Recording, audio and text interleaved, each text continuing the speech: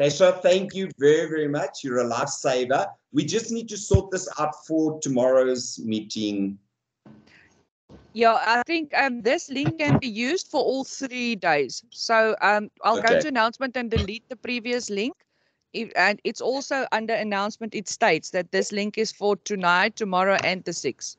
Okay, perfect. Thank you very, very much. Much appreciated. Okay, guys, so you can see the whiteboard. Is that right? Yes, we can. Yes, we can. Okay, so we're busy with financial records. You will remember I said to you that on the one side, you've got your trust financial records, and on the other side,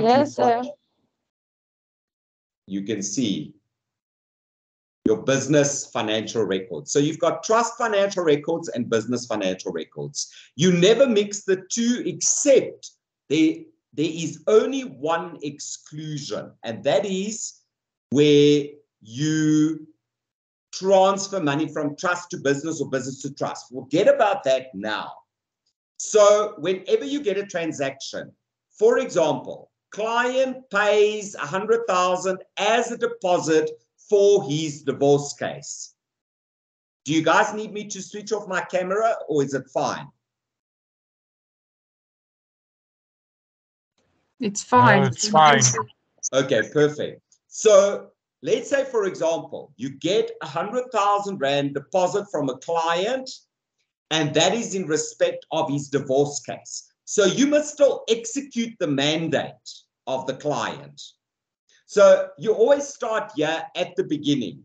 Then you ask yourself, is this trust related? Yes, it's trust related because the client is paying a deposit. He's paying a deposit for his divorce case, or he's paying a deposit for the purchase of a property, or he's paying the full purchase price, or you're collecting money from a debtor and the debtor pays the client, but you're receiving the money on behalf of the client. So it's not your money, it's trust money. All that money must go into your trust bank account. So you know then what will be the financial records I will be working with? It will be trust. So you go to your trust financial records. When you get to your trust financial records, you've got 2 options. You see there, it's like a T-junction in the road. You need to make a decision.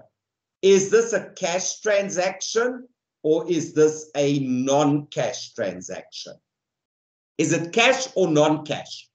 If it's a cash transaction, there's a flow of money. Money is flowing into the bank account, out of the bank account. Then it's a cash transaction. Then your book of prime entry, first entry, will be the trust cash book. You've got no other alternative.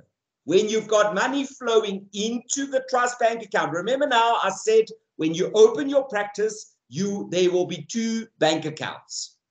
One trust, one business. So money is flowing.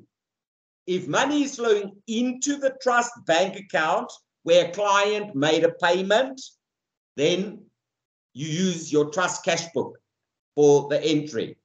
If money is flowing out of the bank account, you use your trust cash book as the book of prime entry. For all other transactions, non-cash, no flow of money, no money is moving, no money is flowing into the bank account, no money is flowing out of the bank account, then it's a non-cash transaction, and then you will use your journal, and this journal is your trust journal for all non-cash transactions. Okay, let's go back to the easier one, the cash transactions. Money is flowing into the bank account, out of the bank account.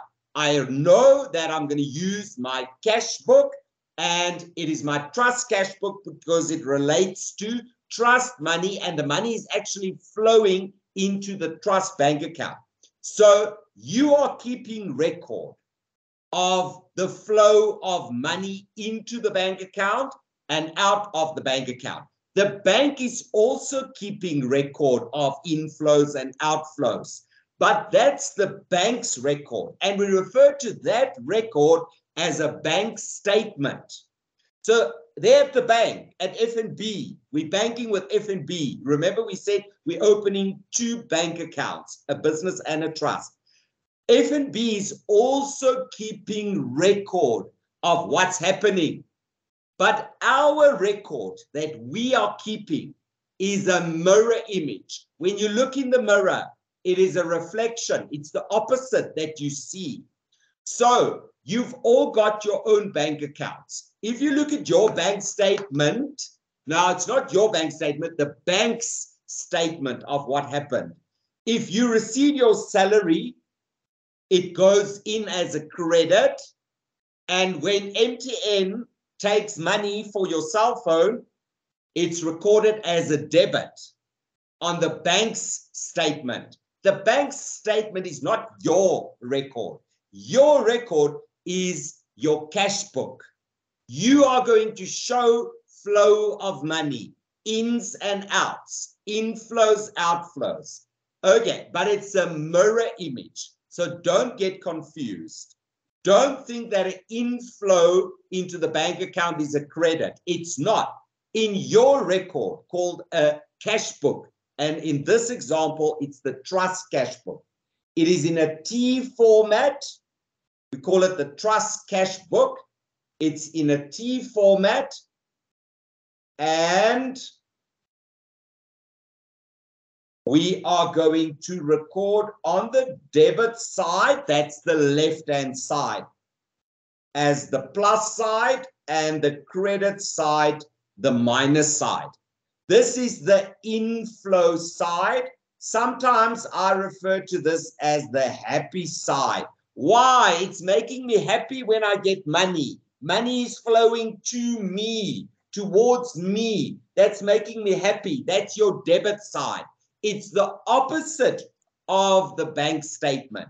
The bank is also keeping record, but they're doing it in an opposite manner. So they credit your bank statement with the inflows, but in our records, we debit the inflows. And the outflows, also referred to as the sad side, money is flowing away. When money is flowing away from us, we record on the credit side of the cash book.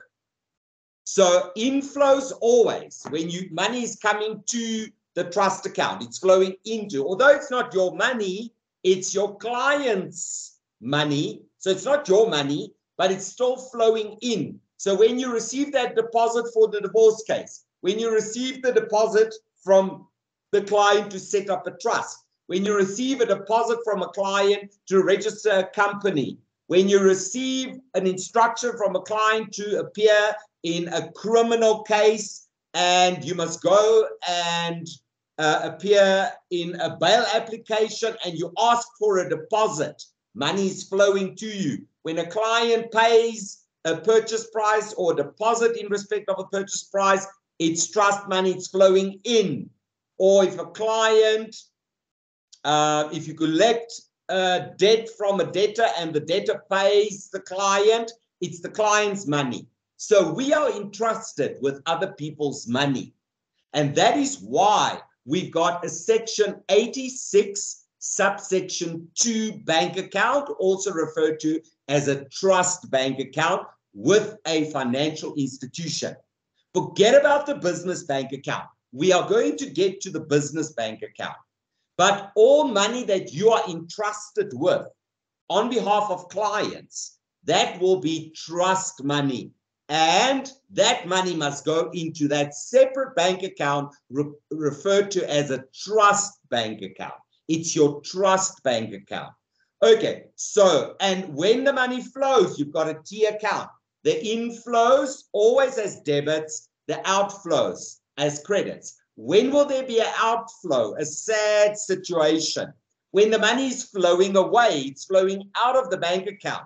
That's where the client instructs you, pay over 10,000 Rand to Mr. A, or pay my advocate's account, or pay the sheriff for the service of the summons in my divorce case, or pay maintenance in my divorce case to my spouse or to my spouse's legal representative. Anything you pay on behalf of a client and on the instructions of a client, you cannot decide what you want to pay. It's not your decision. You must get proper instructions from your client before you spend their money. If I've got your money, I cannot spend that money without your instructions. Then I'm just keeping the money here with me until you tell me, go and buy something, go and buy me shoes, go and pay my water and lights. You understand? So it is the same with us. We are entrusted with people's money, and we can only pay if we are instructed to do so. That is the outflows of the trust bank account. So now when you've got to pay, I said this, you need to always ask 2 questions. In the exam also, if it's stated in exam, pay the advocate's account, pay the sheriff for the service of the summons, pay a tracer for obtaining an address of the defendant. Whenever you've got to pay, or pay the purchase price to the seller, whenever you've got to pay, you need to ask 2 questions. Question 1, is there money available? There must always be trust money available for that specific client. You cannot use another client's money to pay for the divorce case of Mr. Divorce. That will be unfair. I cannot use, I've got millions in my trust bank account, but the millions there, I can tell you whose money it is. I can say client A has got 1 million, client B has got 500,000, client C has got 200,000. I must be able to tell you exactly how that, let's say 10 million in my trust account, how it's made up, whose money it is. And I cannot use other clients' money to pay for disbursements for another client. So I go and check that specific client's account and see if that client has got money available with me on trust. That's question 1. Question 2, why did the client pay in this money? What is the purpose of the money that I've received? Is this to pay a disbursement, for example, the sheriff? Yes. If it's yes, you must answer yes to both questions. Yes, I've got money. Yes, the client paid the money to cover disbursements. Only then you can pay out of trust.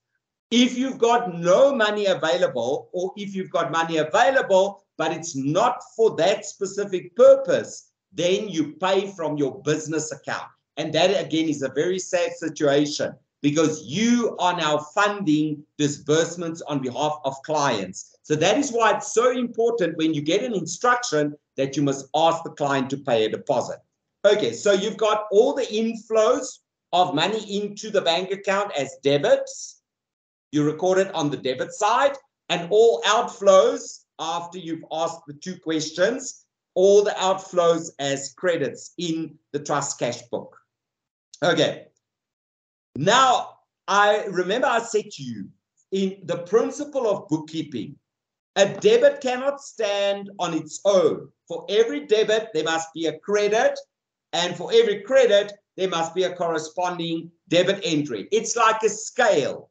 When you put 5 kilograms of sugar on the one side of the scale, you must put 5 kilograms of sugar on the other side, so the scale will always balance. So that's what you need to do. Your scale must balance. So if you put 5,000 Rand on the debit side, you must put 5,000 Rand on the credit side, so the scale must balance. This is all in one entry. So for every entry, there's a debit and a corresponding credit.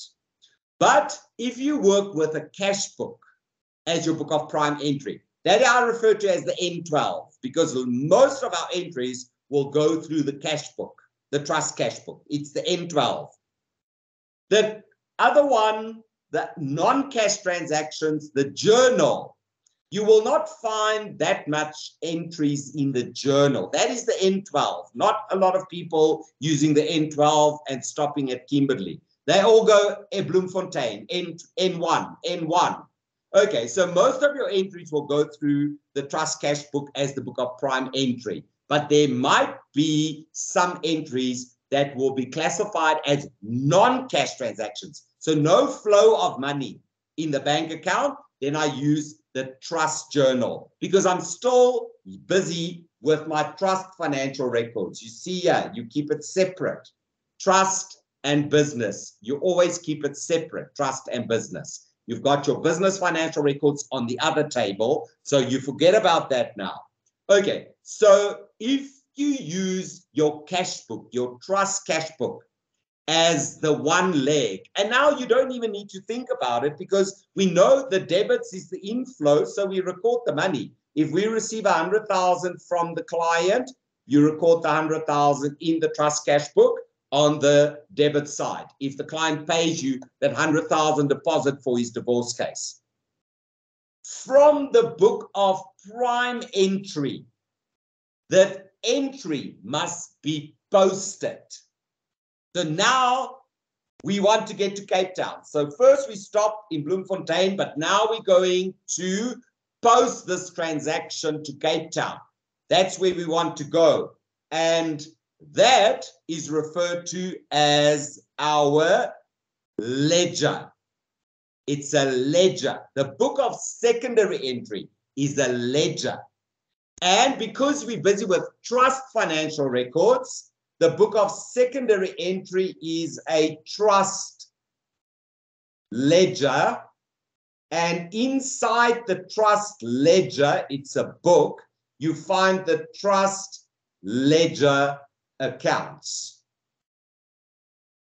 So you understand how it works. First stop in your cash book, if it's a cash transaction, and then post to the ledger. Now, what you need to remember, if your cash book has got the debit leg, the ledger, it's going to be posted to the opposite side of the ledger, on the credit side. If the cash book has got the credit leg, you're going to post that entry to the opposite side of the ledger, the debit side. That's how you post to the ledger. The ledger is also in a T format, where you've got the name of the ledger, the name of, and remember, this is a trust ledger account. And if you've got this 100,000, yeah, you see this 100,000 on the debit side of the trust cash book. Client, Mr. Divorce, paid us 100,000. It was flowing into our trust bank account. That's why it's on the debit side. I'm posting it to the credit side of a trust ledger in the name of the client, and I post it to the credit side. X trust cash book. That refers to where you will find the other entry. You'll find the other entry in the trust cash book. Okay, if now later on, let's say you must now pay the sheriff 1,000 Rand for serving the summons. So it's the divorce case of Mr. Divorce. We've drafted the summons and the particulars of claim. We've issued the summons and we've attended to the sheriff's offices and we instructed the sheriff to serve the summons on the defendant.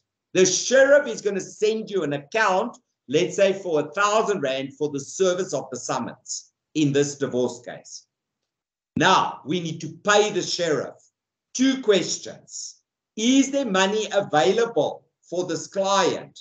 You look at this client, Mr. Divorce, his trust ledger account. We look at Mr. Divorce and we see, oh yes, he's got 100,000 available. So that you look at the credit side always of a client's trust ledger account. Because remember, you've posted all the payments. Every time he pays you, then you post it to his trust ledger. So that is a summary on the credit side of all the amounts that you've received from the client. So we received 100,000 from the client. So that's question 1. Yes, we've got money available. Question 2, what was the purpose of the 100,000 that was paid by the client, Mr. Divorce? That was specifically to cover us for disbursements. That's why we asked him to pay us, because I don't want to pay 1,000 rand to the sheriff from my business account in respect of his divorce case. That's why I asked for a deposit. So, second question, yes, the purpose of the money is to pay for disbursements. Now, money is flowing. Money is flowing. Is it flowing in? No, it's not flowing into the bank account. It's sad, it's flowing away. I'm paying the sheriff. So I'm going to pay the sheriff from the trust account 1,000. So I'm going to log on to my internet banking and I'm going to choose my trust bank account. And that is the from account where the money must flow away. And I'm going to record the sheriff's details and I'm going to press enter and 1,000 rand is going to flow to the sheriff. You're not opening a ledger for the sheriff. You are paying on behalf of a client. Who is the client? Mr. Divorce. I'm paying on behalf of Mr. Divorce. Okay, make sure you're on mute. Please, people. Make sure you're on mute. I can hear you.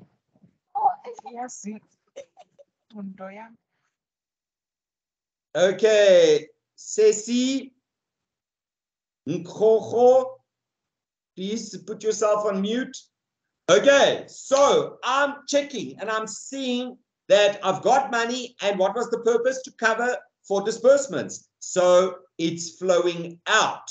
So I'm paying the sheriff, but on whose behalf am I paying? Remember I said for every credit, it's the one leg. I must post that entry to the debit side.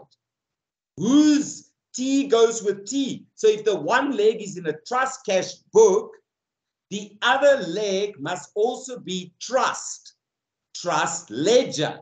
Whose trust ledger? On whose behalf am I paying the sheriff? I'm paying on behalf of Mr. Divorce. So I'm going to post that entry to the debit side of Mr. Divorce's trust ledger account, and my description will be X trust cash book. So every time money flows into the trust bank account, you record on the debit side and you post to the credit side of the person who paid it or on whose behalf the money was paid. So your client. For your client, there will be a trust ledger account. All your clients, there will be trust ledger accounts in your trust ledger. And T goes with T. And if you pay something out of trust, you always record on the credit side of the trust cash book because the money is flowing away and you post to the debit side. And that's the way you record cash transactions. Either money flowing into the bank account, trust bank account, or money flowing out of the trust bank account, either as a debit or a credit. Debit entries must be posted to the credit side of a ledger. Credit entries in the cash book must be posted to the debit side of the ledger. Okay.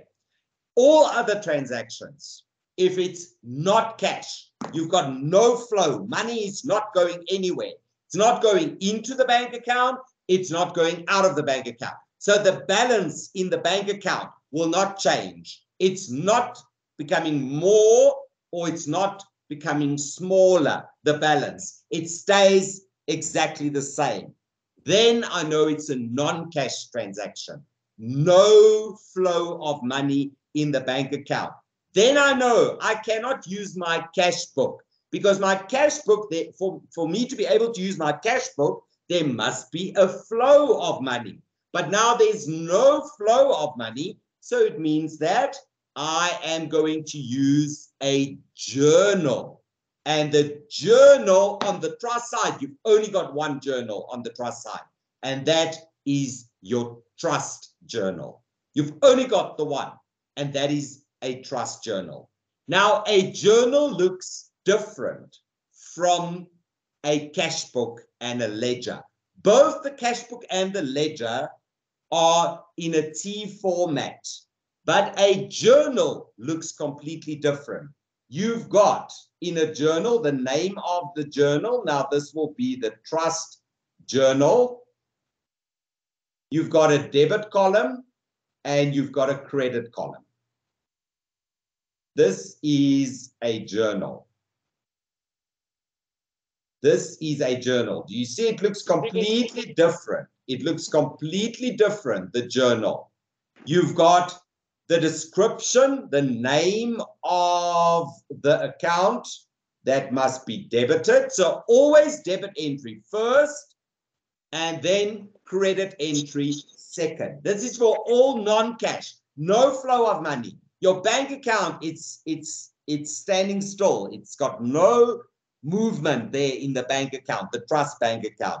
Then I'm using my trust journal. So first you record the name of the trust ledger account that must be debited, and you record the amount in the debit column. Then you write the name of the trust ledger account that must be credited, and you write the amount in the credit column, and then you write the reason. Then you write the reason. Why am I doing this entry? Why am I affecting this journal entry? Why am I moving the money between the different clients' trust ledger accounts? Or am I correcting a posting error? Did I made a mistake when I posted? Did I post to the wrong ledger and now I'm fixing my mistake? You need to write there the reason why you're using this journal. Now, what is very interesting when you look at a journal, it's got not just the one leg of the double entry as the cash book. You see the cash book has only got the one leg. The journal, if you look at the journal, it's got a debit and a credit entry. So it's got both legs of the double entry in the journal. So that is why a journal is completely different. The way you record in a journal is completely different, and it contains both the debit and the credit entries. And when you post, remember now, trust journal must be posted to trust ledger accounts. Trust cash book entries must be posted to trust ledger accounts. T must be posted to T. T in the journal must be posted to T. So if you look at the journal, you'll see both the entries must be TLA accounts, trust ledger accounts. You can never mix trust and business except for the trust transfer procedure, but forget about that now. So after this journal, the trust journal, that's your N12.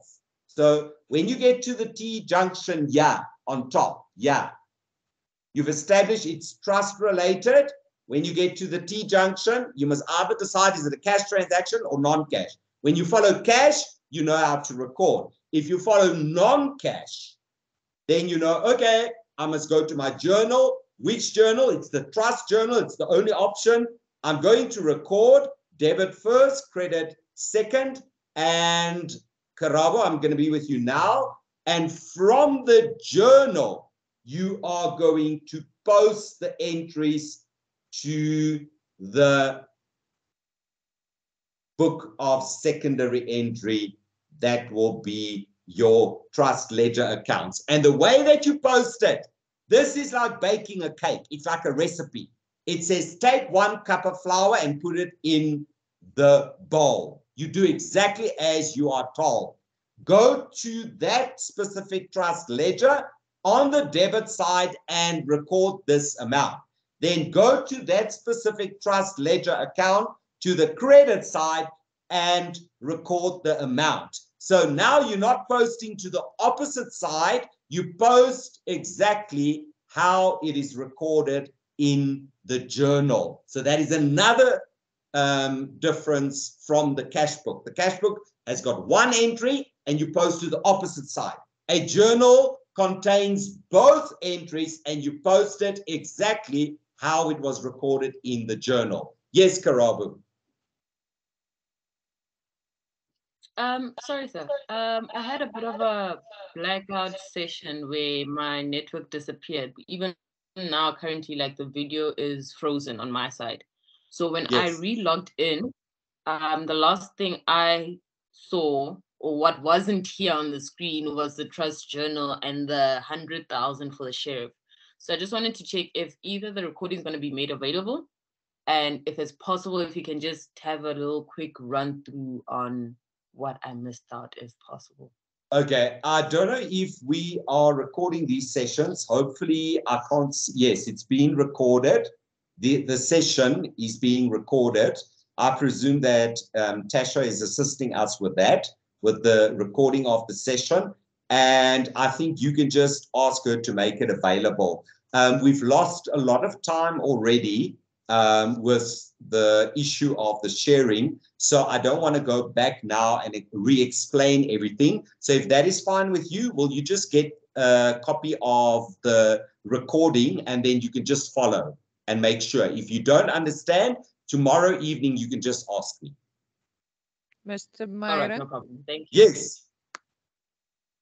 we did record the first session as well on the other link and this one, and we will put it on the e-leader platform. Thank you very much. Much appreciated. Okay, Karabu, are you fine? Yes, I am. Thank you very much. Okay. You can just lower your hand now. Thank you. Okay, so you understand the difference between the two. The one is cash flowing in or out of the bank account. The other one is non-cash, so no flow of money. So that means that you are going to use a journal, and on your trust side, you've only got one option, and that is your trust journal. And then you record in the trust journal as the book of prime entry, not the cash book. You can't record in a journal and the cash book. You must make a decision. Is it cash or is it non-cash? And if it's cash book, and you post to the opposite side. If it's non-cash, it's journal, trust journal. You record both debit and credit, and you post exactly how it's been recorded in the journal. Let's go over to business financial records. Okay, now in the exam, if it's stated that you pay your office rent, you pay salaries, you buy stationery, obviously you can hear that it is business related. I cannot pay, I would wish to pay my office rent from the trust account. No, you cannot. If you do that, you are definitely going to get struck off the roll and you're going to serve some time for theft or mismanagement of trust funds. You're not allowed to do that. I cannot touch the trust money.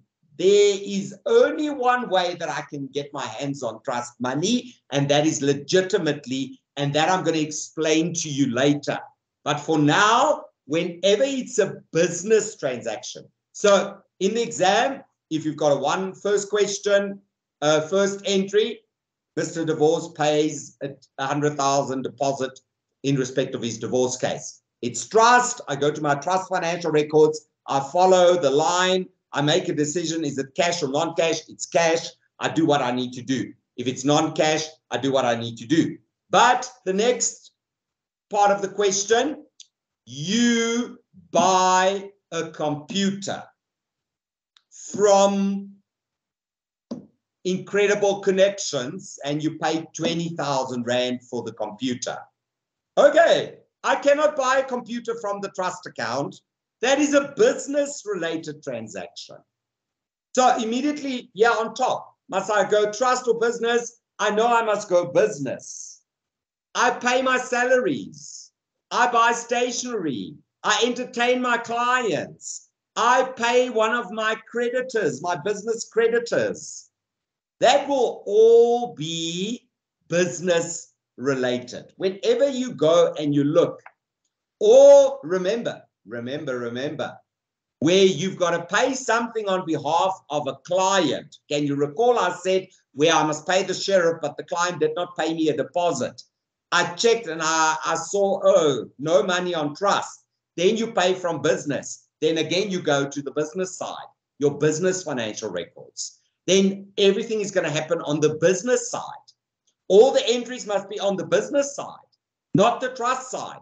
Then you forget about the trust financial records. You're not working with the trust financial records. Then you go to the business side. When you get to your business side, your business financial records, you remember I started to say you've got two tables in your office. You've got a table with all the trust financial records. That is your trust cash book, your trust journal as the 2 books of prime entry, and further down the line, you've got the trust ledger. On the other side of the room, you've got another table. There you've got your business financial records. You move to that table because there's where you are going to record in your business financial records. Okay, so again, when we get to the business side, our business financial records, when you stand there in front of that table, you are going to see different books on that table. The first book you will see will be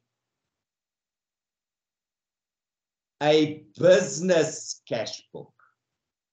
A business cash book. Remember now, you've got 2 bank accounts. You've got a trust bank account and a business bank account. You've got a trust bank account and a business bank account. Now, the same principle applies. If money is flowing into your business account, now listen to me. Listen very clearly, because this you need to understand. Remember I said to you, when a client pays you a deposit, I must still work, and then I can take some of that money, the trust money. But it is a payment in advance. The client is giving me a deposit. It's in advance. Mr. Lawyer, here's 100,000. Please be quick with this divorce case. I need to get divorced very urgently. Okay, so I'm paying you 100. The 100 is trust money. What happens? Please keep this in mind. What happens if you execute the mandate? The client did not pay you. The client did not pay you a deposit. You've been doing business with this client for 10 years already. He wants to get divorced from his spouse, and you start divorce proceedings. You issue the summons, and you render the service, and you render your statement of account, or you send an invoice for work already executed. If the client now pays you after you've executed the work, that payment by the client is business money. You are going to provide the client with your business bank account, and the client is going to pay the money directly into your business bank account. You're not going to treat that payment as trust money. It's business money because you already worked for the client and you've already rendered your account, or you've already paid a disbursement. Let's say you've paid the sheriff from your business account and you've debited your fees. The client owes you 10,000 Rand. If the client now pays you the 10,000 Rand, that's business money because he's paying your statement of account or your invoice. You've rendered the invoice, you've rendered the statement, he's paying it. That's business money, not trust money. Trust money is an advance deposit. Yes, Lizanne.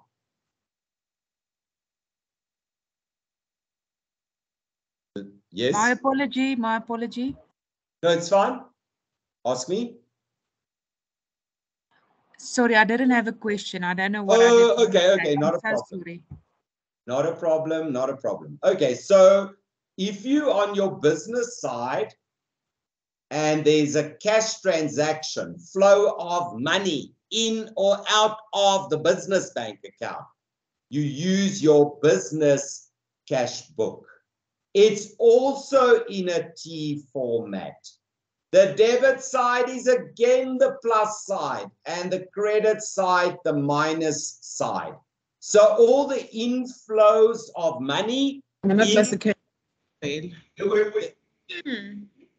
inflows of money will be recorded on the debit side, and all the outflows of money out of the business bank account will be recorded on the credit side of your business cash book. Now again, this is only the one leg of the double entry. This is only the one leg. So you need to post this entry. You need to post this entry to the opposite side. But this time we are busy with business financial records. So I cannot post this to a trust ledger account. It's a business ledger account. So all business cash book entries must be posted to the opposite side of a business ledger account. B goes with B. B goes with B. So if I've got a debit business cash book entry, I post it to the credit side of a business ledger account. And if I've got a credit cash book entry, business cash book entry, I post it to the debit side of a business ledger account. So now you stay with business. Yes, is it Namla? Namla? Thank you, Mr. Meiring. Yes. I'm a bit confused. Can you please give me an example of a non-cash transaction? In respect of trust or in respect of business? In respect of trust. Okay. A non-cash transaction in respect of trust will be, you remember I said it's where you fix a posting error, but forget about that now. I said it's where you move money between clients' trust ledger accounts. That will be a very good example is in respect of a property transaction. Mr. Purchaser is buying the property from Mr. Seller. Okay. Yes. You understand? And he's buying it for R1 million. Mr. Purchaser is not financing it through a bank. He paid the R1 million, Mr. Purchaser, you received the R1 million. But remember, it's Mr. Purchaser's money. It stays his money up to date of registration when the property is registered in his name. So it's because anything can still go wrong. Mr. Seller can cancel the deal or Mr. Purchaser can cancel the deal. Then Mr. Purchaser must get his money back. But delivery, you know, contract law, when you deliver, I deliver the money. You know how it works. If I buy your car, you give me the car, I give you, or let's say I buy your cell phone. You give me the cell phone, immediately I give you 5,000 Rand when I buy the cell phone. With the immovable property, delivery takes place in the deeds office. So Mr. Purchaser on date of registration becomes the new owner of the property, the immovable property, and Mr. Seller must get his money. So Mr. Purchaser paid in the R1 million 12 weeks ago into our trust bank account. You got that? So you see there at FNB, there's R1 million in the trust bank account. But now it's date of registration. That R1 million, Mr. Purchaser became now the owner of the house. So that R1 million that's in his trust ledger account must move to the seller's trust ledger. Now it's not Mr. Purchaser's money anymore. It's Mr. Seller's money. You understand? But no money is going to flow. I'm not taking out R1 million out of the bank account and put it straight back again. That's stupid. You understand? I'm not taking it out and putting it back again because remember, I must still pay the estate agent on behalf of Mr. Seller. So I still got stuff to pay out of the R1 million before I can give the balance to the seller. So that is why I'm just moving in my financial records. I'm just showing that the R1 million is flowing away out of Mr. Purchaser's trust ledger, flowing into Mr. Seller's trust ledger. That is an example of a non-cash transaction where you work with two trust ledger accounts and where you use a trust journal. Does it make sense? So the money is not physically flowing in the bank. The money stays in the bank, the R1 million. but I'm moving the money between the two clients in my financial records. That is an example of a non-cash transaction in respect of the trust financial records. Another good example, one that I always use to explain, Mr. Divorce and Mr. Seller. Mr. Seller sold his property and he got 5 million rand for the sale of his property. This money is still with the lawyer, but he's every evening, Mr. Divorce is drinking with Mr. Seller at the bar. They drink at the bar and they've got all these discussions, and now Mr. Divorce's marriage is on the rocks. And Mr. Divorce comes to see us and we ask for a deposit of 100,000 rand before we start with his divorce case. Mr. Divorce, he hasn't got 100,000, but because he's such good friends with Mr. Seller, he approached Mr. Seller and he said to Mr. Seller, can you not give me a loan for 100,000? I urgently need to get divorced. I need 100,000 to give to the lawyer. Then Mr. Seller's got 5 million in your bank account, your trust bank account. The next morning, he phones you and he tells you, move 100,000 of my available 5,000 rand to my friend, Mr. Divorce, as a deposit for his divorce case. So he's got 5 million with you already, but we're going to move that money. So we're not taking out 100,000 out of the trust bank account, pay it to Mr. Divorce, and then Mr. Divorce pays it back to us into the trust bank account. That's not how it works. The 5 million stays in the bank account, but in our financial records, we take out 100,000 from Mr. Seller's trust ledger. So we had 5 million, now it's 4.9 million that he's got left with us, and we move that 100,000 into Mr. Divorce's trust ledger. So I'm working with 2 trust ledger accounts. And how will I move that money between the 2 people, the 2 clients? I will use a trust journal. It's a non-cash transaction. Okay, are you happy? Okay, I hear you. Yeah. The main question you need to ask yourself, is money moving in the bank account? In this scenario, just think to yourself, in this scenario where one client has got 5 million and he's going to enter into a loan agreement with another client, how will you move the money? Just think logically. How will you move the money? You understand? And then when do you get to do talking about what the example that you're using? How will you get to a point of saying it's a cash transaction because this person has loaned me 100,000? When will you record it as a cash transaction? Because at some point I should think it will be money moving, like physically moving from one bank account to another.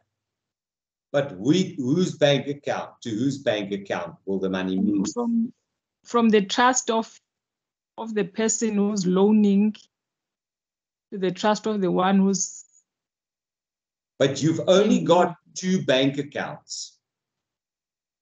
You've only got, remember, this is our financial records. It's our financial records. We are keeping record of money that we've received on behalf of clients. Do you understand? It's our financial records. Yes. And we've only got 2 bank accounts. That's it. The business and the trust. Yes, we've got 2 bank accounts. So money can only physically move from one account to another account. So the only time that we can actually move money is from trust to business or business to trust. And this is not happening. Okay. Now I get you now. I get what you, okay. We can only My head move. has got, the thing is, my head has got trust account for each client as a bank account. Okay. No, it's not a bank account. We've only got one bank account. We don't open separate bank accounts for the clients. There's one bank account with one number, and there's another one with another number, and the one is business, the one is trust. The only time you can move something, remember, I'm not moving money from a bank account to another bank account. I'm moving the money in their ledgers to show whose money is what now. Yeah, that's why I'm saying that my head has been saying ledgers, Yes. a bank account for each client. No, That's why I'm. Yes, but you with me now. You with me. Yeah, I've only got two bank accounts. If money must flow, it can only flow between the two. From the Okay. cash book, trust cash book, and the business cash book. Yes. Okay. All right, I get you now. Thank you. Thank you so much, Ms. Mary. Okay.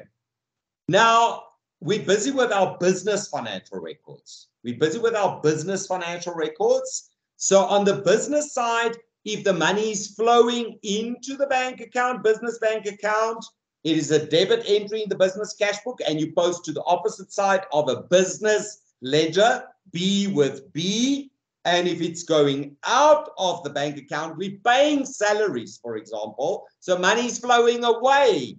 It's sad, it's flowing away, it's credit. Then we post to the ledger called salaries to show that we've paid salaries, and we post to the opposite side.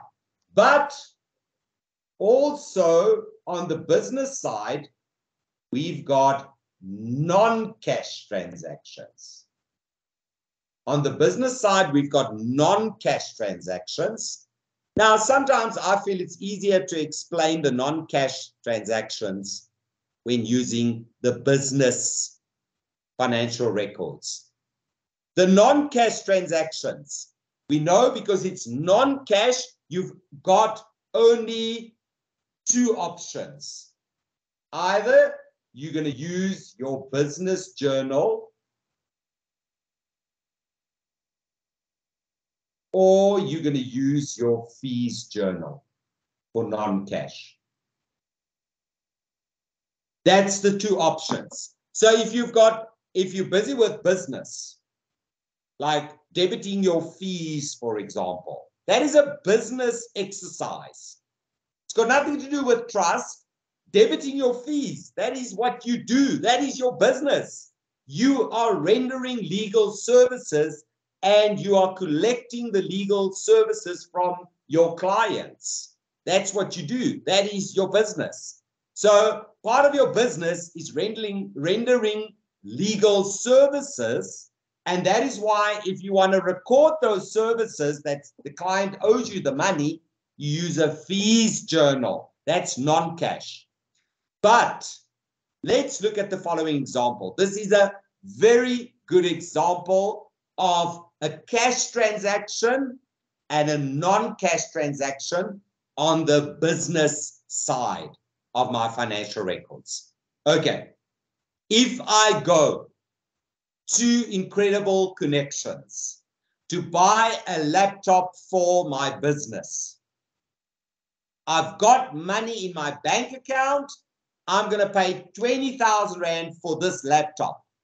I go to Incredible Connections. I pay them. I buy the laptop cash. I pay them. 20,000 is flowing away out of my business bank account. That is a cash transaction. So I record that on the outflow side. It's business related. So it's business cash book. The money's flowing out of my business bank account. So what side? Credit side. 20,000 is flowing out. So I record the 20,000 on the outflow side, the credit side. The money's flowing out. And I post that entry to the debit side of the computer's business ledger. B goes with B. But look at the following scenario. I've got no money in my business bank account, or I've got money in my business bank account, but it's end of the month. I must pay my rent. I must pay my salaries. I must pay my water and lights account for the business. I've got a lot of things to pay. So I cannot spend 20,000 Rand on a laptop. So I go to Incredible Connections and I enter into a credit agreement. I enter into a credit agreement with them. When you buy on credit, is there money flowing? No, that's the beauty of credit. You go, you sign a document, and you walk out of that store with your laptop in the box. You go back to your office and no movement of money in your bank account. But unfortunately, come the end of the month, then you are going to pay your first installment. So that laptop is not going to cost you 20,000 anymore at the end of the day. It's going to cost you 25. But that is when you buy on credit. So only end of the month, money will move. But now, let's say it's the 15th of the month, I've got a laptop. I can go back to the office. I can work on that laptop. It's not taking any money out of my business account. Do you understand the difference between the two? One is where you buy the laptop for 20,000 and you pay it, then money is flowing out of your business account. The other example is where you buy the laptop on credit. That is a typical non-cash transaction. How will I now record this purchase of the laptop? How will I record the purchase of the laptop? I will use a journal. It's a business. I'm buying a laptop. It's very obvious that this is a business transaction. So I go to my business financial records. First question, is money flowing out of my bank account? No, I'm not paying anything. I'm just signing on the dotted line. I'm buying on credit. So it's non-cash.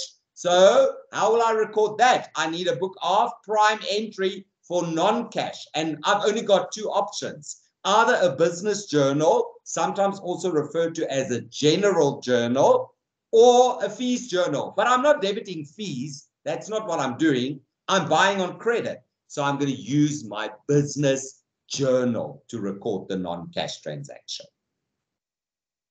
Do you understand? When else will you use a business journal? When you write off depreciation on a fixed asset, or where you write off bad debt where a client cannot pay you, or where you charge a client interest on an overdue account. Client is not paying your account and you are charging interest from that client, or where you correct a posting error. Now you recall on the trust journal, you can also, where you've incorrectly posted entries, use a journal to correct. We don't use Tipex. We use a journal. The journal is our Tipex. That's how you correct your mistake, by using a journal. That is also a very good example of a non-cash transaction. So if you made a mistake in respect of your trust financial records, you use the trust journal to fix the mistake. If you made a mistake, a posting error in respect of your business financial records, you use a business journal to fix the mistake. Okay, so you understand non-cash transactions. But then when you debit fees, so I've consulted with Mr. DeVos, and he was sitting here in my office crying for 2 hours about his life and how sad he is. But I'm charging him. I'm charging Mr. DeVos for the 2-hour consultation. That's my business. I'm selling my knowledge, legal services, and I'm also selling my time. He took up 2 hours of my time. So I'm going to bill the client for the 2 hours. That is regarded as fees. How do we make an income out of fees? We call that fees income. The only other way that we can get an income is interest on a positive bank balance, for example. If I've got a positive bank balance of R500,000 in my business account and I get interest from the bank. That can also be a form of an income. But our primary source of income will be debiting fees, raising fees, and that is a business exercise. That's how I collect fees. It's a business exercise, and whenever you see you debit a fee, even if it's a transfer fee, a summons fee, an instruction fee, collection commission, a judgment fee, a consultation fee, a letter of demand fee. When you see that word fee, you know immediately, what is my book of prime entry? A fees journal. Then you go to your fees journal, you record in your fees journal, and you post to the business ledger accounts. Because if you look, where do you find the fees journal? Under your business financial records. So again, with the cash book, you post to the ledger. From the cash book, you post to the ledger. The same with the journal. The business journal entries, debit and credit, must be posted to business ledger accounts, and the fees journal entries must be posted to the fees, to the business ledger accounts. Okay. Now, the only exception to this general rule, where T goes with T and B goes with B, at the end of the month, remember I've explained to you now trust financial records and business financial records. Trust is this side, business other side. We're going to take a short break just now.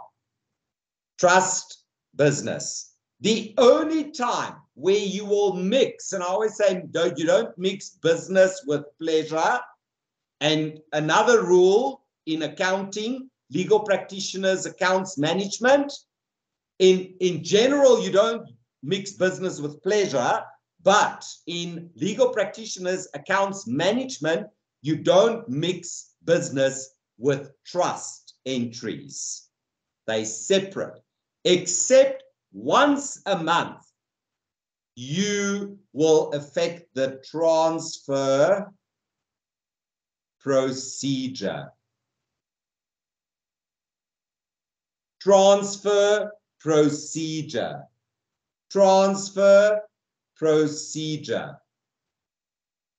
Sorry. The transfer procedure. That's the only time you mix trust entries with business entries. And you've got the two things. You've got the transfer journal as the non-cash step, where you will work with the same client's TLA and the same client's BLA in the same journal as the first step, the non-cash step. And then you've got the transfer, the physical transfer of money. And that's where you've got the trust cash book and the business cash book entries. That is the transfer procedure. It's the only time, once a month, at the end of the month, where you can get your hands legitimately on trust money. And that is by effecting a trust transfer. Take some of the trust money that you are legitimately entitled to. Legitimately. You cannot get your hands on trust money. It's not your money. It's the client's money. But you can legitimately take some of the trust money by effecting a transfer procedure, a trust transfer procedure, where you're going to work with your transfer journal. I always say a transfer journal is like a candidate legal practitioner. It is a special journal. You all are very special people, and that is why I refer to you as the transfer journals of the legal profession. because you, as the transfer journal, you are special. You obtain or you contain trust and business financial entries in the same journal. And then when you've got the cash step where you physically move the money, that's where you take out the money from the business bank account and you the trust bank account, and you physically move it. So if money goes out of the trust bank account, it's a credit, because remember, in the trust cash book, you show it as a credit outflows, and then it's flowing into the business bank account. So you record it as a debit in your business cash book, flowing out of the one bank account, flowing into the other. So this is answering your question. This is the only time money flows between the two bank accounts. It's when you effect the trust transfer.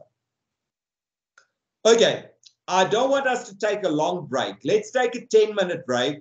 The lecture is scheduled until 9 o'clock.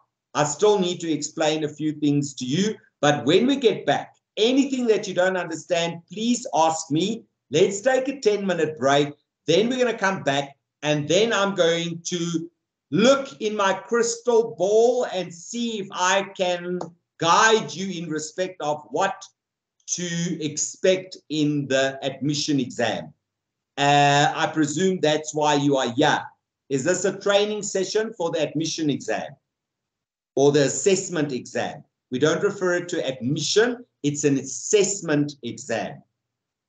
Is that why you're here? Or are you training for something else? It's paper vocally training. Sorry? It's PVT training. It's not admission exams. Oh, is it PVT training? I thought they already got their PVT training, the UNISA students. I got it from Mr. Pillay. It was to get them or to assist them further to get them ready for the assessment exam. Okay, but I might be... Our first no, lecturer and was the an epic fail, so that's why we had to ask for new lecturers, and that is why this course was offered to us. Oh, people failed. No, the lecturer, there was a lot of technical glitches and a lot of students complained. So okay, perfect. Another lecturer. So this is just I'm just supplementing. I'm trying to get you on the road. You lost your way a bit, and I'm trying. Is this helping? Are you understanding? Are you following me? We are following. Thank you. Yes, we are. Thank you. Yeah. Yes, so sir. I'm trying to break it down so that you can get the idea. No, I just wanted to know where we are going, or are you writing an exam, or are you planning to write the assessment exam in future, or are you planning to write in August? What's the idea? We are writing on Saturday. Oh, yes, you are writing on Saturday. That's right. Okay. Okay. Perfect. Okay, let's take a 10-minute break, 10 past 8. If you can be back at 10 past 8, then we will proceed. Thank you. Thank you, sir.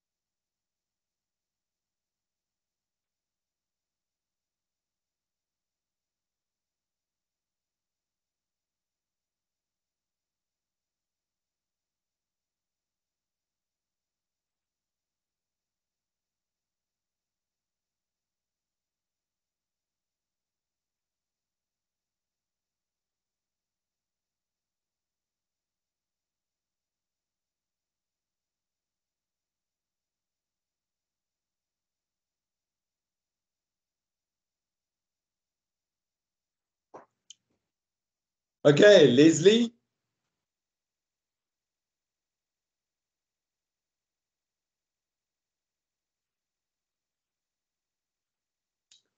VB. Hello? Yes, Leslie. Yes. I'm saying thank you very much for this opportunity. And then we are really enjoying the class. We are seeing the bigger picture. Most of us are left with only these accounting or wet exams. But our main prize is to write the board exam in August. Any tips will be highly be appreciated in the process. Yes. Okay, Leslie. So we're gonna look at the school exam, and I'll give you some pointers in respect of the assessment exam as well, what to expect. Thank you very much, sir. Yes, Leslie. Thank you very much, sir. Okay, is it Leslie? Oh, okay. Then somebody else also put up their hand. I just see it's VB. I'm trying to lower my hand now. Is Leslie? Okay, no, it's fine. Okay, if you want to ask a question, you can just interrupt me. It's not an issue. If I miss your hand, then yes, I see there's VB. Sorry, sir. I was just going to say that you are also here for exams preparation. Sorry, it's very soft. Just say again. It's also. Yeah, some of us are also here for the board exam. Oh, to get your okay. Now I can hear you. Thank you very much. Okay, perfect. Yes, Karabu.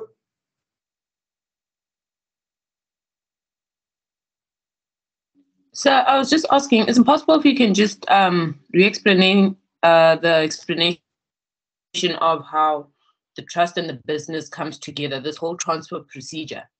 I don't fully understand that. Yes, no, we're going to definitely, I'm going to look at the transfer procedure individually.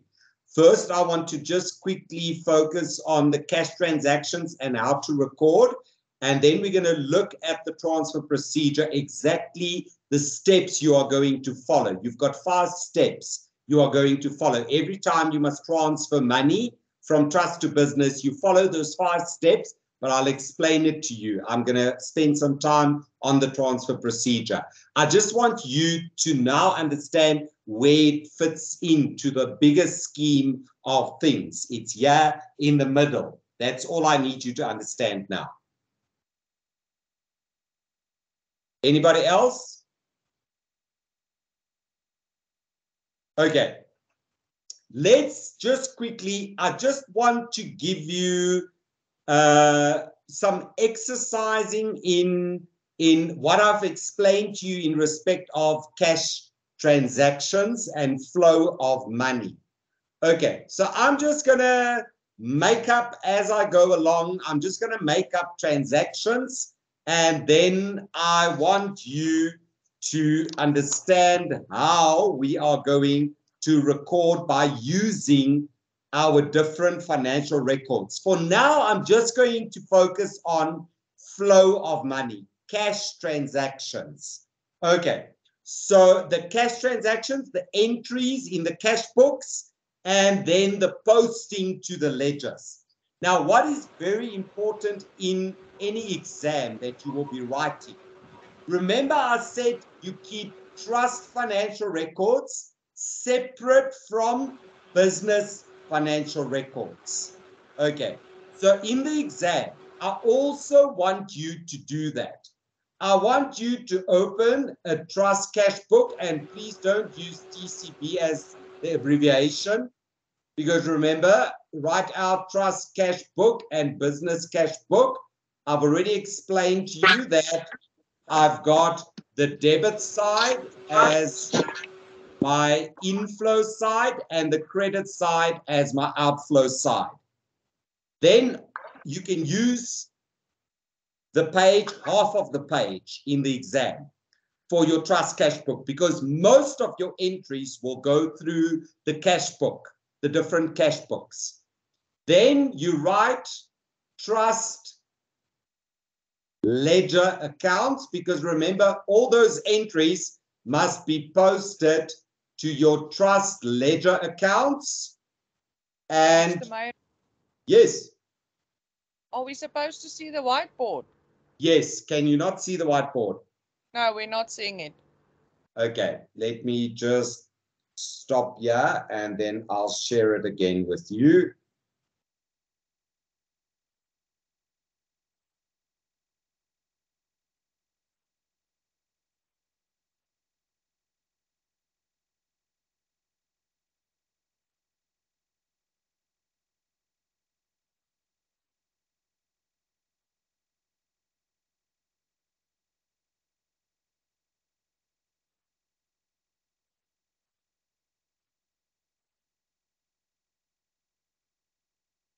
Can you see it now? Not yet. It says Yes, connecting. I think it might be You your can network. see it. Check your network. I can see it from my side. Thank you. I can see it perfect. too. Thank you for that. Awesome. Thank you. Okay, so in the exam, doesn't matter, assessment exam, the school exam, there will be different transactions through the month. That's what we do as legal practitioners. We get all these different transactions and we need to apply the knowledge that I've just explained to you. But now I'm just going to focus on cash transactions. Forget about the non-cash transactions. Okay, so I group together my trust cash book, and then I've got all my trust ledger accounts. Remember, a trust ledger is a book of secondary entry. So I've got all these trust ledger accounts. Okay, but I don't know the names, but for now, I'm just going to open them. Then let me open a few more. It's all these T accounts, and please use the full page when you open these T accounts. You've got the full page available. Use the full page. Don't open them next to each other. Then I've got my business cash book for all the inflows and outflows. Debit side, again, is the plus side. Credit side, the minus side. You recall, I said business cash book, debit side for inflows, credit for outflows. And then I'm going to group together all my business ledger accounts. Remember, B goes with B and T goes with T. Okay, now I'm going to show you how to use these books of prime entry and to post to the ledger accounts. Okay, let's say, for example, number one, we started our practice. We started our practice. I've started my practice and I need R1 million to start this practice. I must buy computers, I must buy furniture, and I must pay a deposit for my office premises. I must also pay my first month's rent in advance. So I've got lots of things that I need to pay. I need money.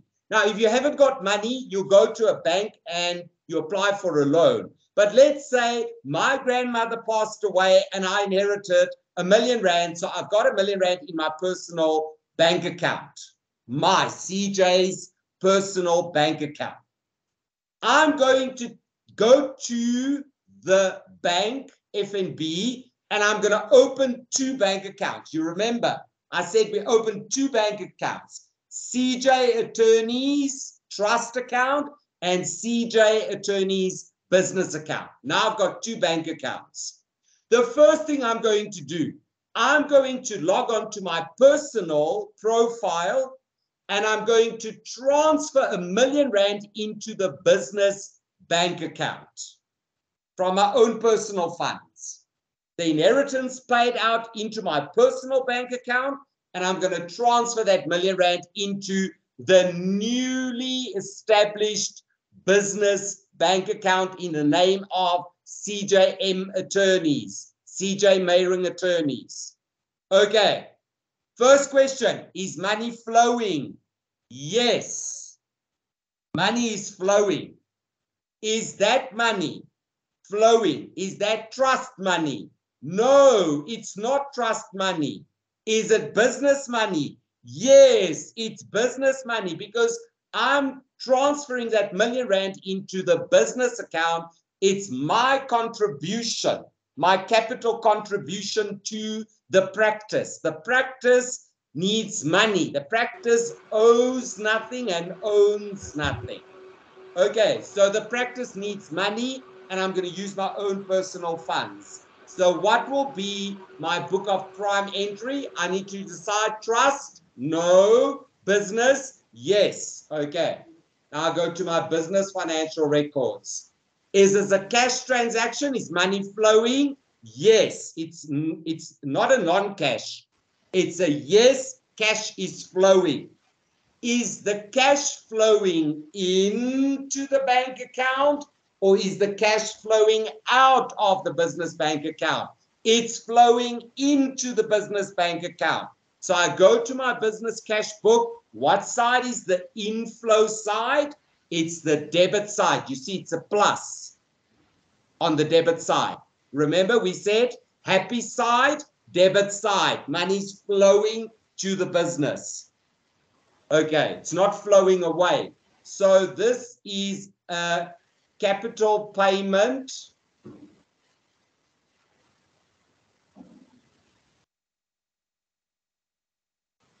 It's a capital contribution by CJM of R1 million. So it's flowing into the business bank account. That's why I record it on the debit side. It's flowing in. If you draw a statement, you'll see there's R1 million in the business account. B goes with B. So this debit entry must be posted, and because the book of prime entry is the cash book, business cash book, it must be posted to the opposite side of a business ledger. So the most difficult thing that you need to do now, you need to establish what is the name of the ledger, the business ledger. B goes with B. Okay. Please put yourself, Gloria, put yourself on mute. Gloria. Oh, sorry. Thank you, Gloria. Just mute yourselves. Okay. So this money must be posted. What's the name of the business ledger? It's the partner's capital account. It's the partner's capital or the practitioner's capital account. So every time the practitioner takes money from his personal funds and he pays it into the practice's business bank account, we are going to post to the opposite side, the credit side. So you see, you've got the debit entry in the business cash book. It shows that the money was flowing in. It's a capital contribution by CJ Meiring. So the partner, CJ Meiring, has got a capital account, and the R1 million is going to be posted. This is a posting to the credit side, and I write here X business cash book, or you can just write business cash book. That's where you will find the other entry. So it's a cross reference. If I look at CJ Meiring's capital account, sorry, just right there, capital account. If you look at the capital account of CJ Meiring, on the credit side, it shows you all the contributions made by CJ Meiring from his personal funds. Okay. Now, next, we pay our first month's rent. We pay our first month's rent, and that is 10,000 Rand that we pay. Payment of rent, is that from trust? No, definitely not. That is a business-related transaction. Is money flowing? Yes, it's flowing away. It's flowing away. Okay, go to your business cash book and you are going to pay your landlord. It's flowing away. Where do you record the outflows of money out of the business bank account? On the negative side, the outflow side. So we're paying the landlord our first month's rent of 10,000 Rand. Record the outflow of the 10,000. Luckily, we've got R1 million, so it's flowing out. Credit must be posted to the debit side of a business ledger. Business cash book posted to business ledger. Okay, now let's open a business ledger. The name of this business ledger will be office rent. It's an expense account. It's a business ledger. And I'm writing X business cash book 10,000 Rand. I post it to the debit side of the business ledger, and the name of the business ledger, I've decided the name of the business ledger is office rent. Every month when I pay my 10,000 Rand to the landlord, I'm going to let the money flow out of the business bank account by doing a credit entry and posting it to my office rent account. So my office rent business ledger account is keeping record for me to see what I spend on office rent. Next, Mr. DeVos pays 100,000 Rand as a deposit in advance into our trust bank account to keep us covered for disbursements in his divorce case. Okay, is this trust money or business money? It's trust money. It's a deposit that is paying for his divorce case. Okay, money is flowing. Is it cash or non-cash? It's cash. Money is flowing. Is the money flowing into the trust bank account or out? It's flowing in. What side is my inflow? Again, debit side is my inflow. So I'm getting from Mr. Divorce a deposit of 100,000. It's flowing into the trust bank account. What is my book of prime entry for a cash transaction? Trust cash book. What side is inflow? Debit side. Remember, you can only use the plus debit and the credit, the minus credit for your two cash books. That's it. Don't use the plus and the minus for anything else. Only your two cash books. You got it. Business cash book and trust cash book. It works exactly the same. Debit inflow, credit outflow. Okay. So Mr. Divorce paid us a deposit of 100,000 for his divorce case. T goes with T. So I must post from the trust cash book to the trust ledger account. Who paid the money? Mr. Divorce. So I'm going to open for Mr. Divorce a trust ledger account. And remember, because it's a cash transaction, I post to the opposite side. So the debit entry here in the trust cash book must be posted to the credit side of Mr. Divorce's trust ledger account. This is the book of secondary entry. So there I go. It's X trust cash book. He paid a deposit of 100,000. Now, if I look at Mr. Divorce's trust ledger account on the credit side, I can see that he's got 100,000 with us on trust. Not our money, not our money. It's trust money, it's Mr. Divorce's money. If Mr. Divorce reconciles with his spouse tomorrow, then I'm going to give him back his money. I'm not keeping his money. I'm going to give it back to him. Okay, Next, Mr. Purchaser is buying a townhouse in Pretoria for R1 million. He's buying a townhouse and he's paying R1 million into your trust account by using an EFT. You've provided him with the banking details. He pays R1 million. Okay, is this trust related or business? It's trust. So I go to my trust financial records. Is money flowing? Yes, it's flowing. Go to your cash book. Yes. Is money flowing? Yes, it's flowing. Is it flowing in or out? It's flowing in. It's flowing in. Okay. It's flowing in, so I'm going to record on the debit side of the trust cash book. So, Mr. Purchaser,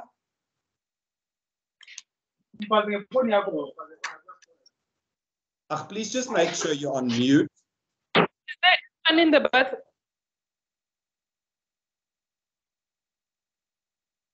R1 million is flowing into the bank account. So I record this on the debit side. I record this on the debit side. I've received from Mr. Purchaser a payment or a deposit for the purchase price. So it's flowing into my bank account. So that's debit. I know that a trust ledger must be posted to a trust cash book entry must be posted to a trust ledger. T goes to T. So first you're recording the cash book. Now I'm going to post. Who paid this money? Mr.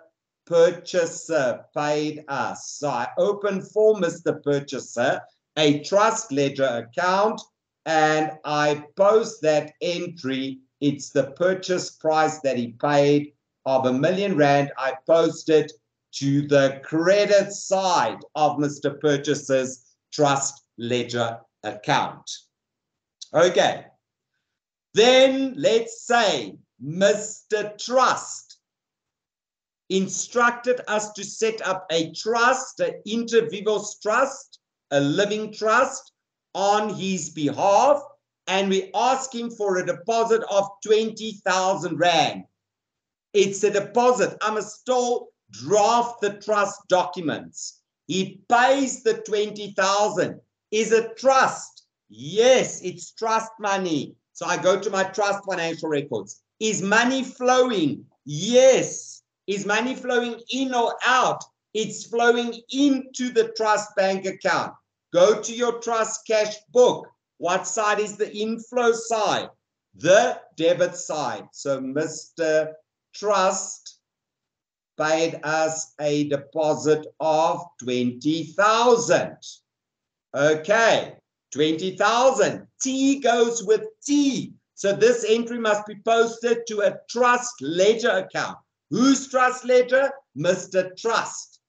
So I'm going to open for Mr. Trust a trust ledger. You see, I keep all the clients' trust money separately recorded in trust ledger accounts because I need to keep proper record of the client's money.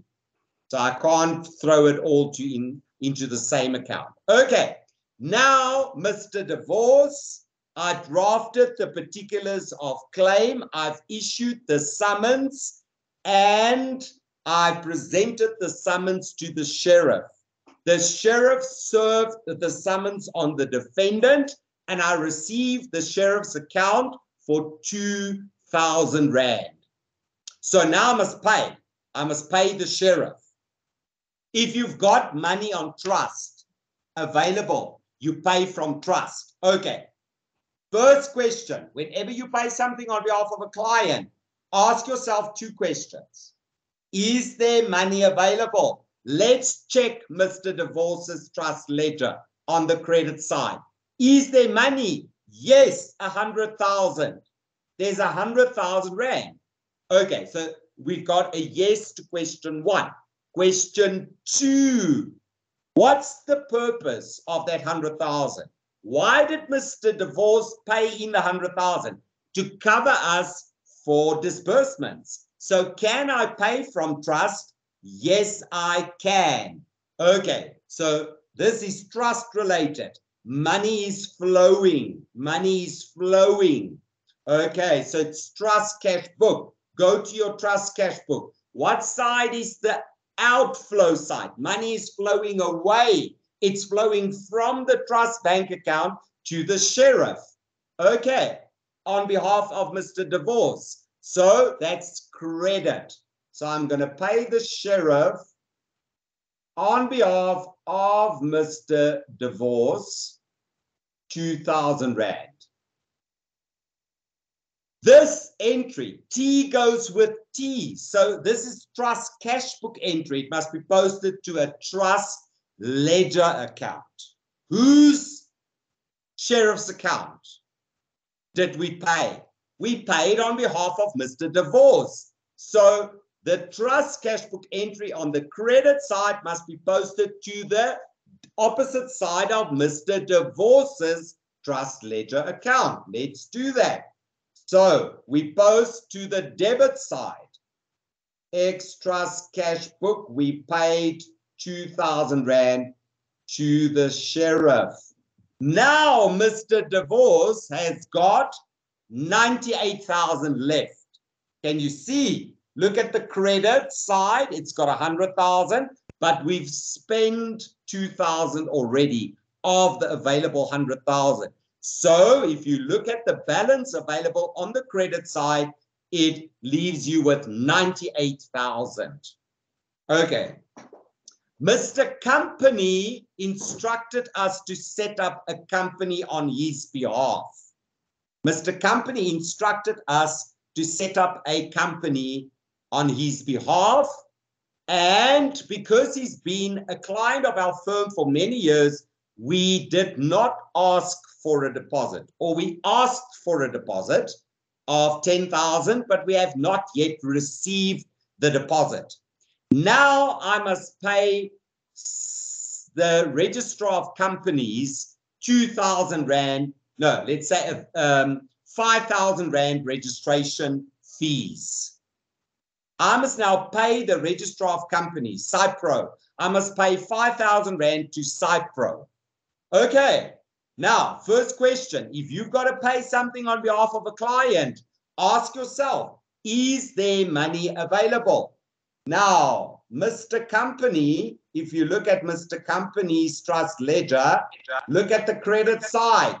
There's a full zero available. We asked for a 10,000, but we haven't received the 10,000 deposit yet. So where will you pay from? Where will you pay the 5,000 Rand from? I will pay it from business. So this is a business-related transaction.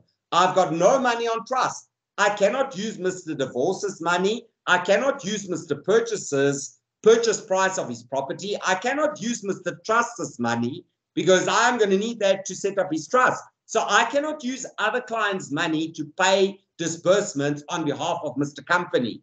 So what will I do now? I must pay the registrar of companies, so I will need to pay from business. When money is flowing out of the business account, I go to the business cash book. And what is the outflow side? The credit side. So I'm paying CIPC.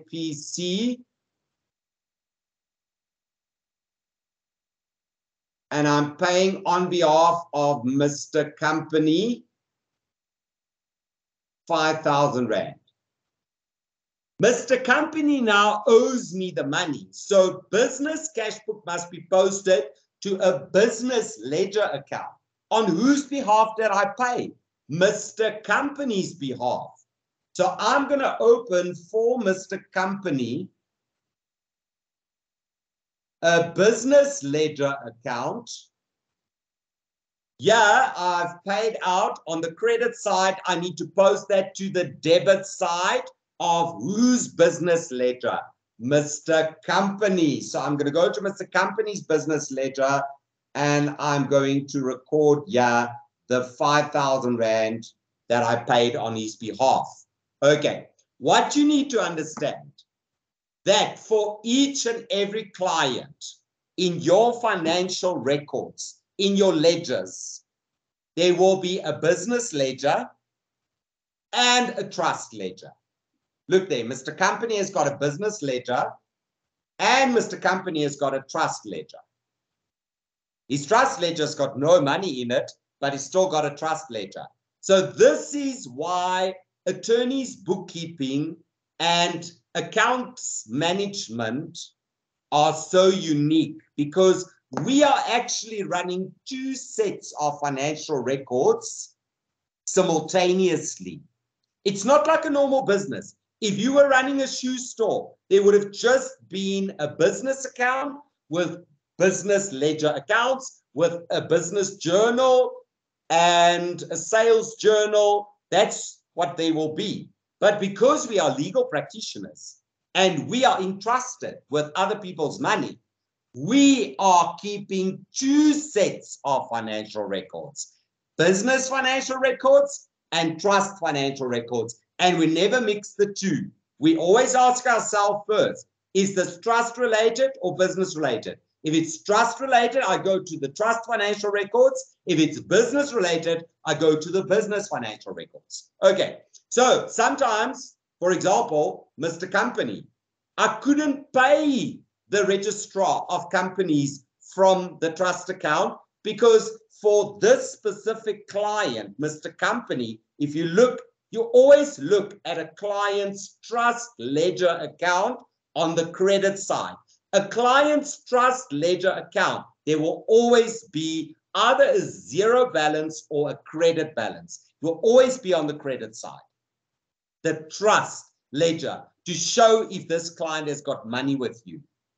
Okay, but this client, if I look at the credit side, it's got a zero balance. Then I pay from business. I've already explained that in the business cash book. You'll see we paid. And I post that to Mr. Company's business ledger account. Now it's on the debit side. Mr. Company is now a business debtor. He owes us. He owes me 5,000 Rand. I paid the registration fees on his behalf. He owes me 5,000. So on trust, I owe him money because he's a trust creditor, but he's got no money on trust. If you look at all my other trust creditors, yeah, Mr. Divorce is a trust creditor. It's got a 98,000 credit balance. So I've got 98,000 of his money. If he wants his money, I'm going to give it back to him. Mr. Purchaser is a trust creditor. It's got a credit balance of R1 million. If the transaction is cancelled, I'm giving back his R1 million. Mr. Trust is a trust creditor. I must set up a trust. He paid a 20,000 Rand deposit. Maybe he might have a change of heart and instructs me to stop the registration process. Then I'll pay back the balance. And Mr. Company's got no money with us, so he's currently not a trust creditor.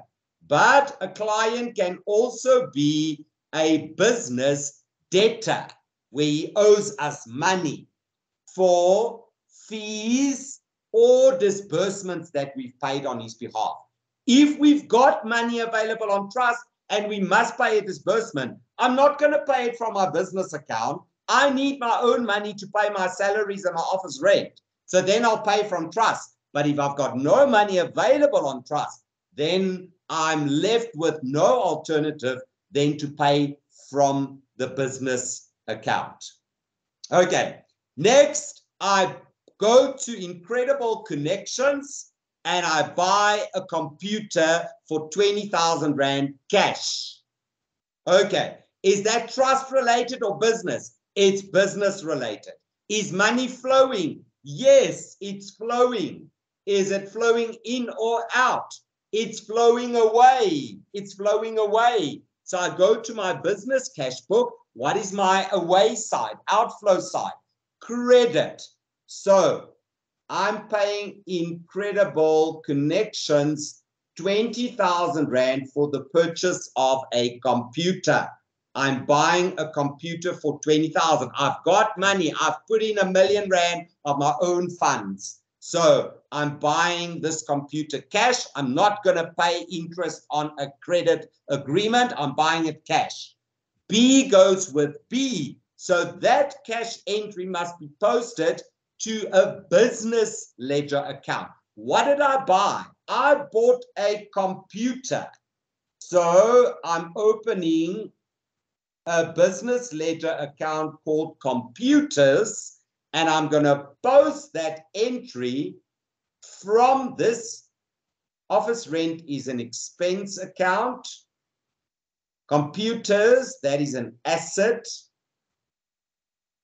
Mr. Company, business ledger, it's an asset. Partners capital count is a liability. Okay, so all ledger accounts, business ledger accounts, can be classified into 6 categories. 6 categories. All these business ledger accounts can be classified into 6 categories. It's either a capital account, where you record all the capital contributions made by the practitioner or practitioners, or it can be a drawings account, any money taken by the practitioner for his personal use, or it can be an expense account. Now, in practicing as a legal practitioner, you will incur expenses, office rent, stationery, entertainment, where you entertain your clients, salaries, all of that will be expense business ledger accounts. Then also we've got assets. That's where the clients owe us money, or we've got office furniture. The law library is an asset. The firm vehicle, if we bought a firm vehicle to travel to court and back, that is an asset. Computers will be an asset.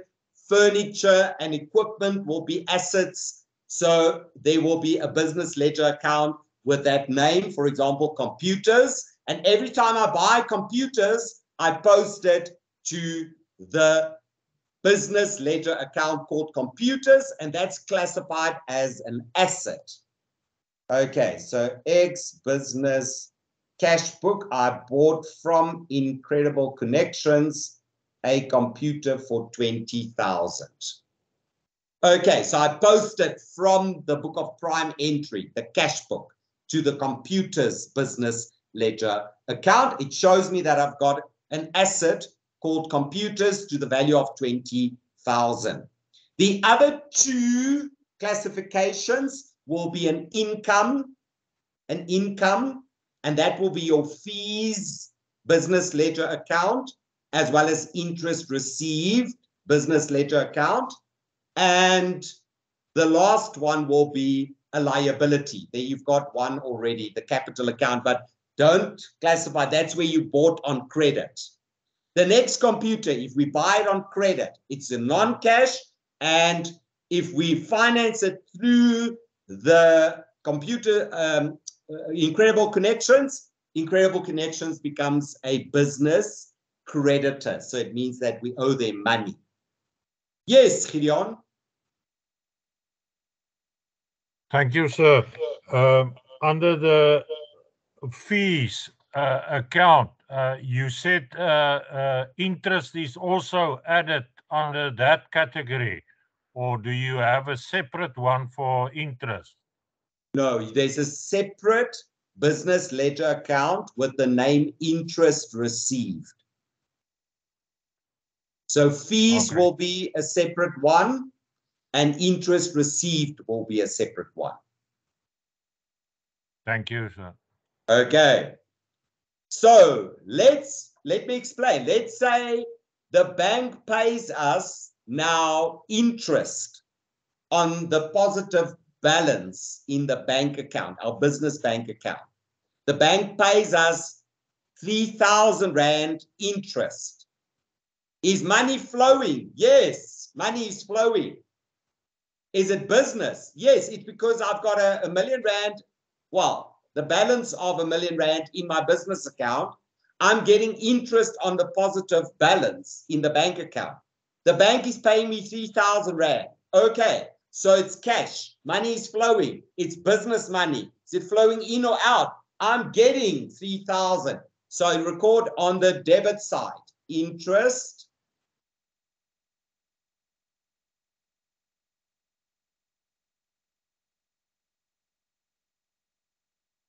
received on the positive balance.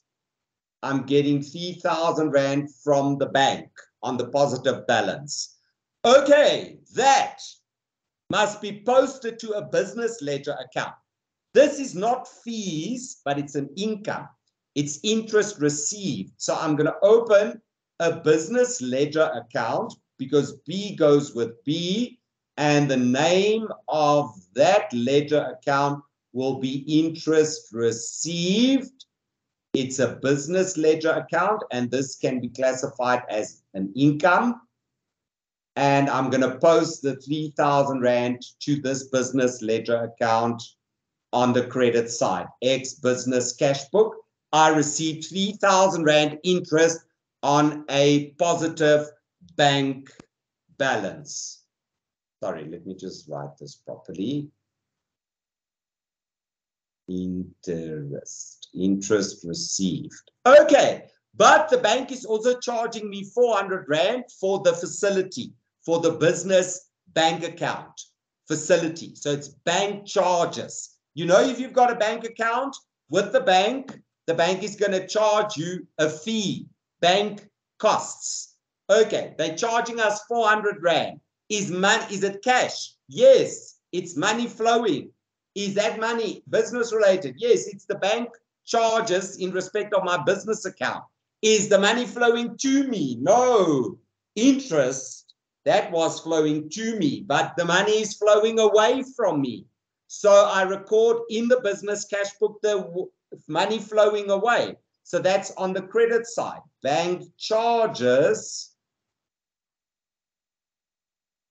they're charging me 400 rand. So I record that. Bank charges, they're charging me 400 rand. Okay, so there it's flowing away. Business cash book must be posted to business ledger as the book of secondary entry. Credit must be posted to the debit side. So I'm going to open a new business ledger account, and it's going to be bank charges. I want to keep record of all the bank charges. That was a credit, so I posted to the debit side, and this again is an expense account. X business cash book, I record the 400 rand on the credit side. So do you get an idea of cash transactions? Always ask yourself, is this trust related or business related? If it's trust, ask yourself, is this a cash transaction? Is money flowing? If it's yes, your cash book will be your book of prime entry, your trust cash book, and you're going to post to a trust ledger. If it's business related, ask yourself, is money flowing in or out of the bank account? If it's yes, your book of prime entry is business cash book. Record either as in or out, post to a business ledger account to the opposite side. Do you get the idea of how it works? Okay, let's see if we can do maybe a few more. We're running out of time. Let's say, for example, now, Mr. Purchaser, you rendered your statement of account to Mr. Purchaser. You've rendered your statement of account for the transfer costs. The transfer costs are made up out of your transfer fees and transfer duty. What is transfer duty?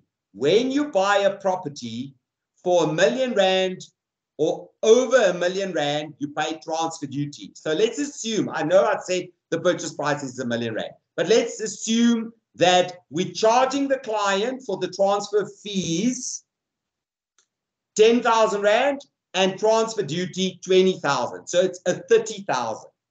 After we've drafted the transfer documents, Mr. Purchaser will come to our offices and Mr. Seller, and they will sign the transfer documents.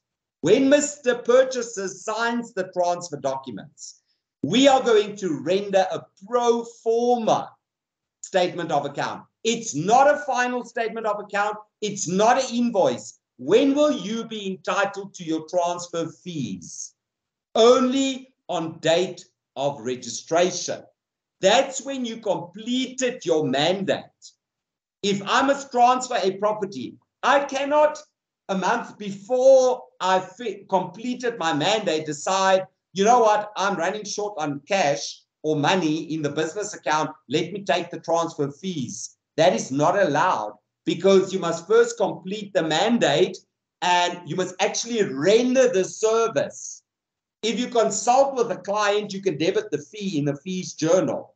But the transfer process will only be completed on date of registration when the transaction is registered in the deeds office. And that's when you are entitled to your fees.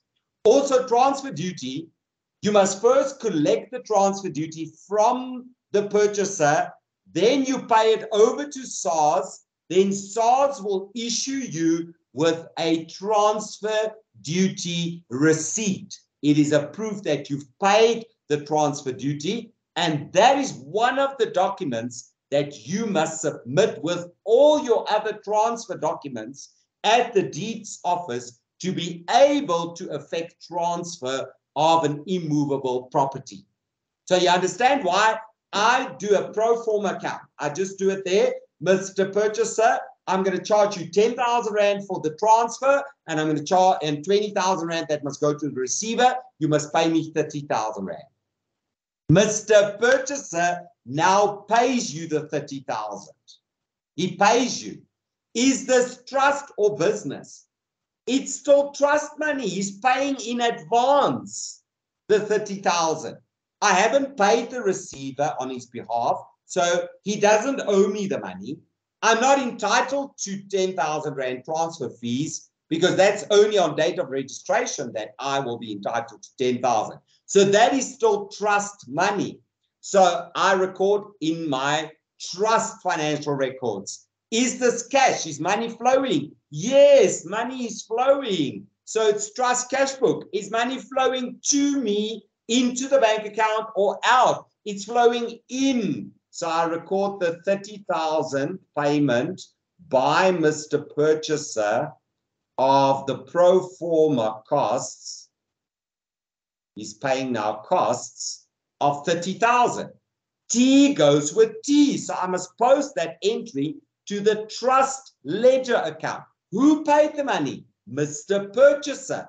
So I've already got for Mr. Purchaser a trust ledger account. You're not going to open for each and every entry a separate trust ledger. You've got already for Mr. Purchaser a trust ledger. So I'm going to post the debit entry in the trust cash book to the credit side of Mr. Purchaser's trust ledger. X trust cash book. He paid the costs of 30,000.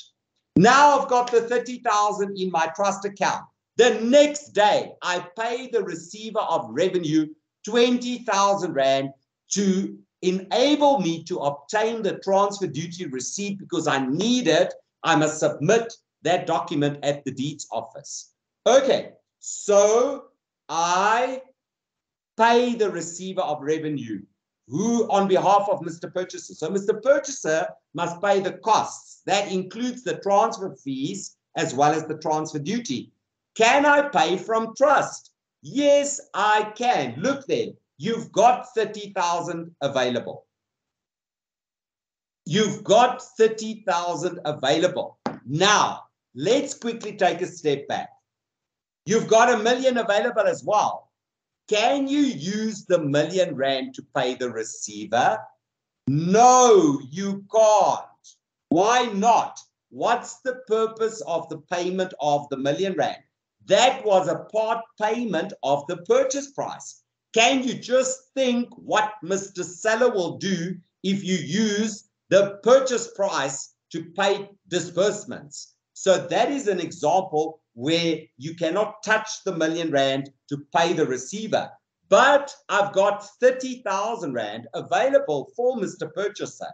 So I can pay from trust. Let's go and pay.